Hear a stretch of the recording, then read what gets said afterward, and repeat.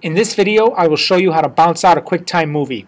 So at this point, your mix is fully complete. You like the way everything sounds. You just need to get the audio mix back on the movie.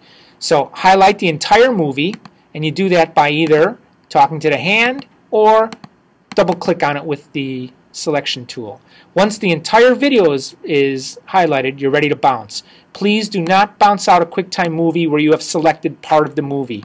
There are bugs in QuickTime that makes this out of sync, white flashes at the beginning and end of it. It's just not a good thing. So first, just highlight the entire video to bounce out your QuickTime movie.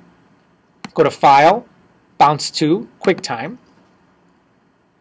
And the next key thing to make sure of is that your source, the bounce source, is what you want. Generally, you're going to want the main output of your desk, output 1 and 2.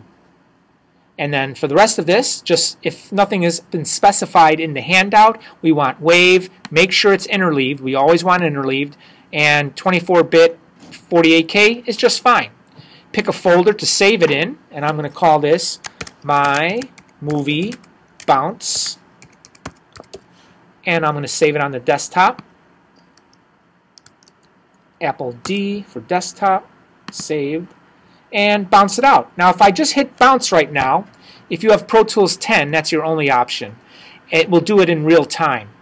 If you want to do it at hard disk speed, select the offline option, and it will bounce it out at hard disk speed, which means that fast. And now navigate to the desktop, play your QuickTime movie, make sure there's audio on it, make sure it's in sync, and you're ready to go.